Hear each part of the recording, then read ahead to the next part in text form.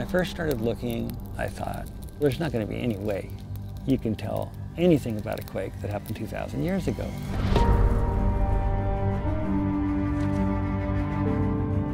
And then I heard about the phenomenon of the Dead Sea.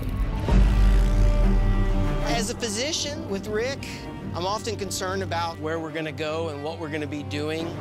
I know we're going to the Dead Sea. We're going to be climbing around in canyons, and basically he can't feel his legs and his feet.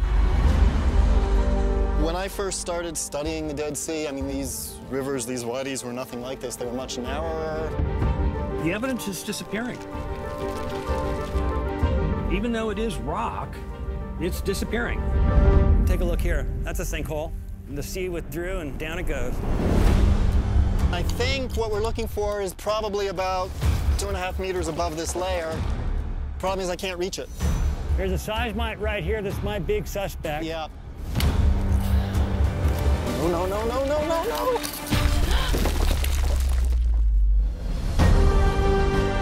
Is it possible that I could somehow see the evidence today, touch the evidence today?